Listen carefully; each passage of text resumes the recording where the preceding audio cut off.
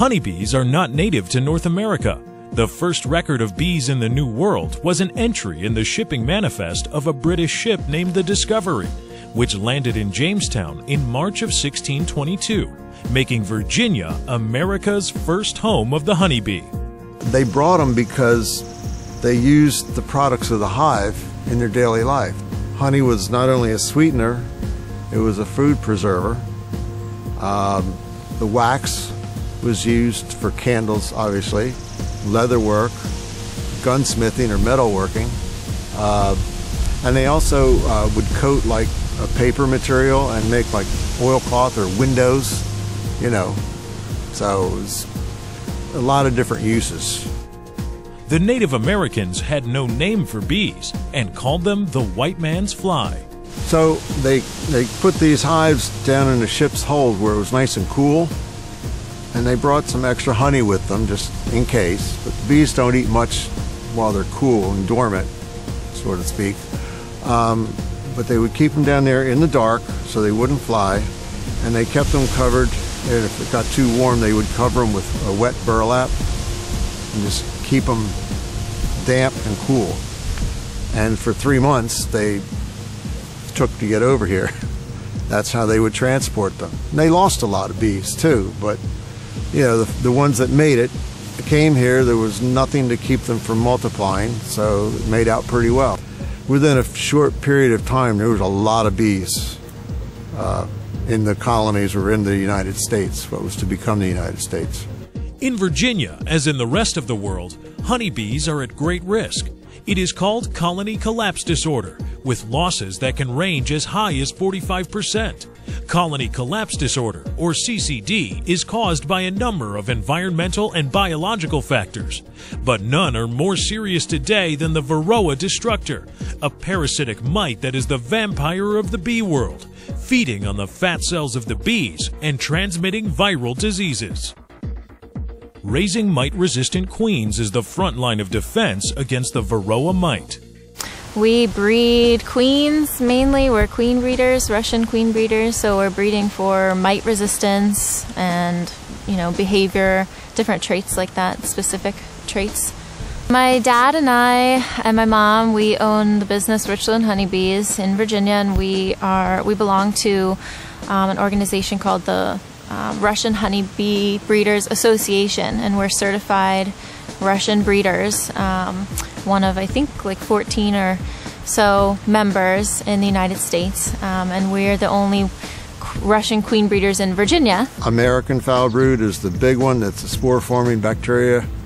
It can live in a hive for hundreds of years in hive woodenware, and it'll wipe out a colony. It'll go through an operation in a couple of years and wipe you out. It's very persistent. It's a spore-forming bacteria. European foul brood is not a big deal, as much of a big deal. It's a stress disease like shipping fever in cattle, but it's manageable with antibiotics, you know, or good honey flow or something like, you know, change the queen is a good management for stuff like that. Chalk brood is the same thing. It's a fungal disease, and there's a lot of viral diseases that are becoming more prevalent only because we have varroa mites now, that more so than we did before. There was viruses out there, paralysis virus or sac brood virus, that were never really an issue. Every once in a while I would see it, might see a cell or two in a hive, no big deal. But now with mites coming along that transmit viruses and compromise the bee's immune system, we're seeing a lot more problems with bee viruses, old ones and new ones that have come in since mites have arrived. Here in Virginia, we have a specific genetic line. All the breeders have different lines of genetics that we're breeding from, and then we'll kind of trade back and forth different genes. But the whole purpose and the mission is just to breed these mite-resistant honeybees, because the bees originally are from Eastern Russia, where the mite was as well, and so they kind of evolved together, and that race of bee, the Russian honeybee, really has developed traits of mite resistance, and so you hear about colony collapse and things like that, and we're really trying to hone in on getting rid of these mites, and our operation in Virginia is so far doing a great job. We're seeing great results. The importance of managing bees and protecting and growing their flowering plant forage is imperative to our food security, as it is estimated that bees are responsible for 1 out of every 3 bites of food we eat. A bee colony is a superorganism, and all members are interdependent, from the queen to the youngest nurse bees. The members' roles are determined by age and sex. The queen lays her eggs, the drones fertilize unmated queens, and the workers forage for stores. Honeybees and humans have what is certainly the essence of a mutually beneficial relationship. Bees provide food and important products, but also provide culturally, as symbols for hard work, cleanliness, and order. When you know how bees operate, you pretty much have a handle on how the world works. Dan Price turned a hobby as a beekeeper into Sweet Virginia, a foundation dedicated to educating children as to the importance of bees and their role, not only agriculturally, but also in our society. The way this began, I gave maybe many years ago, more than 10 years ago, I gave a jar of honey to a friend after I had begun the beekeeping. And it had taken a couple of years to get my first jar of honey. And he came back about a week later and said, you know, could I have some more of that honey? And I said, sure. He said, I'm not sure that you understand.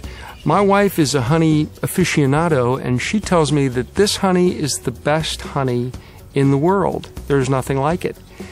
So it was really that conversation that launched it beyond a hobby into more production of honey, and then ultimately into this foundation. The honey that's made here is as artisanal as it gets. This is straight from wildflowers that I've planted, from the flowers that are right here around this farm. This is straight from those flowers, turned into honey at beehives here, and then processed very minimally into and put into those jars and distributed. It's a uniquely delicious Virginia product. Over the years, I sort of discovered that people are fascinated by honeybees for good reasons. And humanity has been fascinated by honeybees really since the beginning of recorded time. So it goes across centuries and across cultures. And I discovered that when I took it on as a hobby here. Honeybees, the way that they operate is just a wondrous thing. And when you begin conversations, when I began conversations with people, they were drawn to just the wonder of how this creature operates. So over time, I kind of just thinking about what's the way to really do some good with this hobby. I saw that children in particular were just wide-eyed at the description of what's going on in a beehive.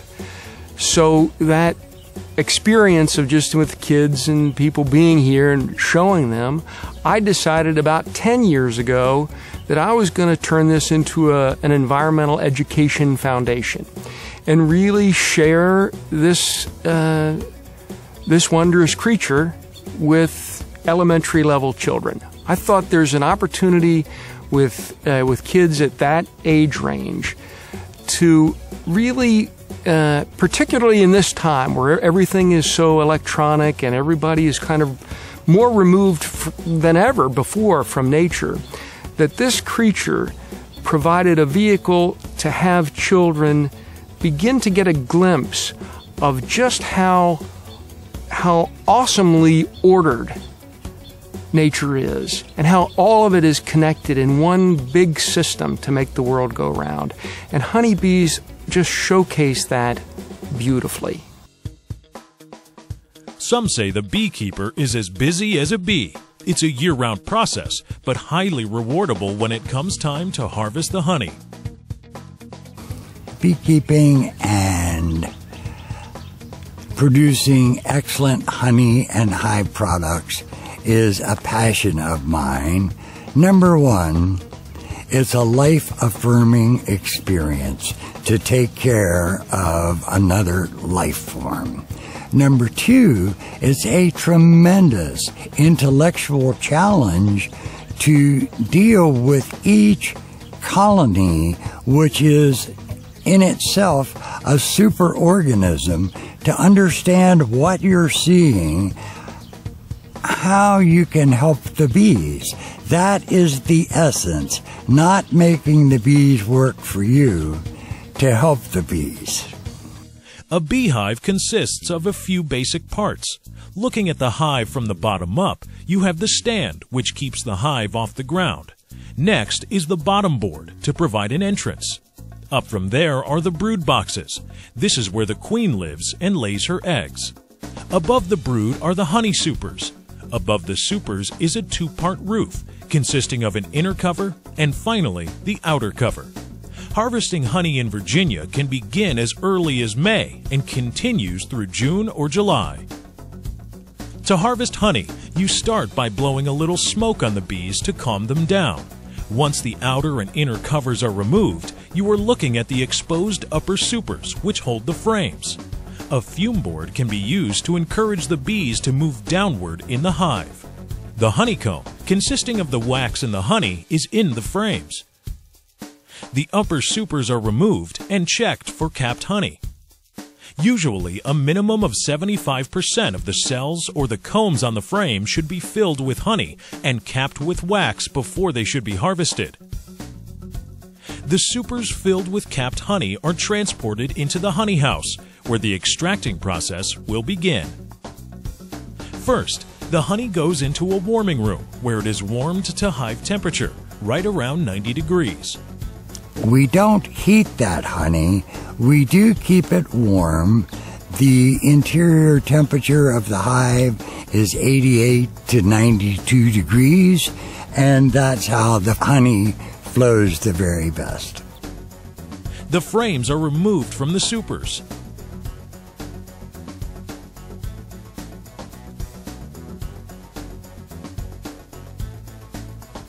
Here, the supers are rolled and scored, which opens the honeycomb caps.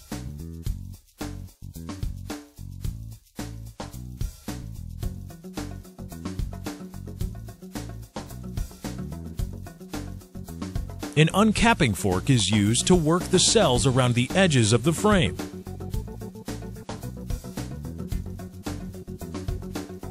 Once all the cells are uncapped, the frames are loaded into a drip tank, where gravity pulls the free-running honey into the bottom of the tank. This honey, as well as the honey from the uncapping process, is unfiltered but strained and raw. It contains all the pollen and other nutritional benefits. The frames are then loaded into a centrifugal force extractor, and the honey is spun off of the frames and collected at the bottom of the extractor. It is then strained and collected in 5-gallon buckets.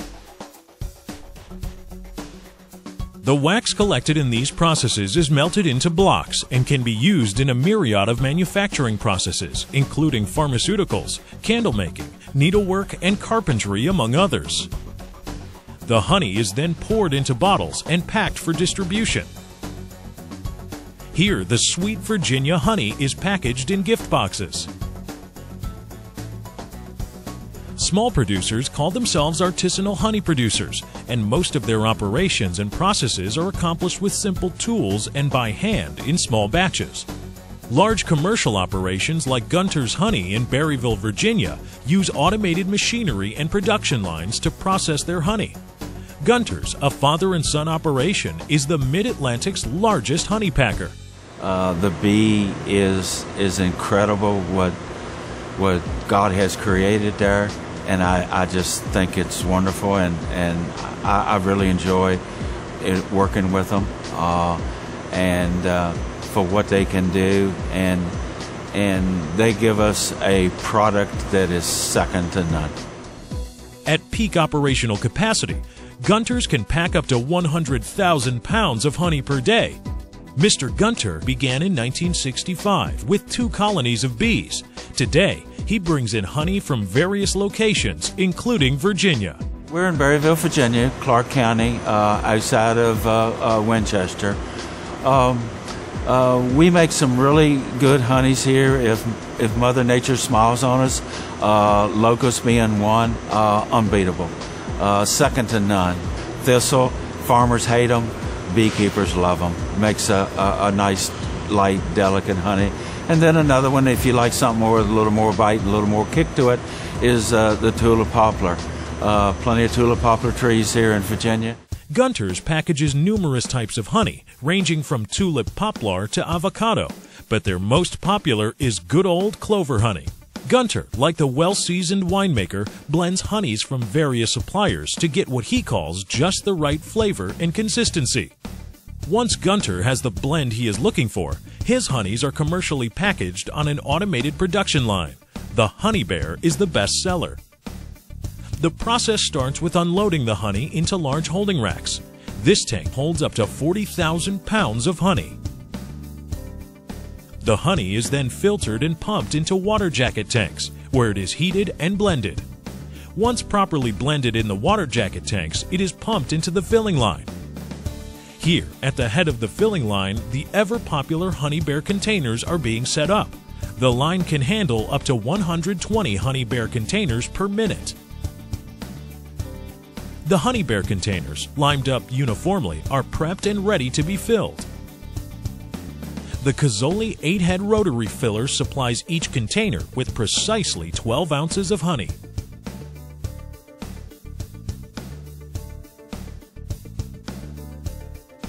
Plastic caps with an intermetallic seal are sent via conveyor to be twisted onto the containers. We dump the lids into the elevator. The elevator rolls them up to the top. So the lids are either going to be up or down. And what they do is they use air. You know, when you put air underneath of it, obviously it's going to flip it out. But when the lid is actually upside down and the top is down, it's not able to fill a cavity to chuck that lid out. So the lids that it can't chuck out go into the machine the proper way that they're supposed to go in. Note the perfect alignment of the Honey Bear containers as they move down the line to the lift and peel sealing machine, which is the heat inductor that provides an airtight seal for the honey.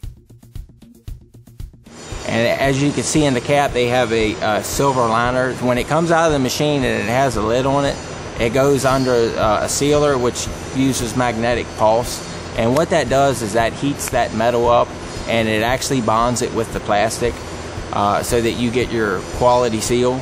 Once sealed, the containers move down the line to a laser sprayer that marks the date and product code information on the top of the lid. Next, the containers are labeled, on the front with brand and product information, and on the back with nutritional information.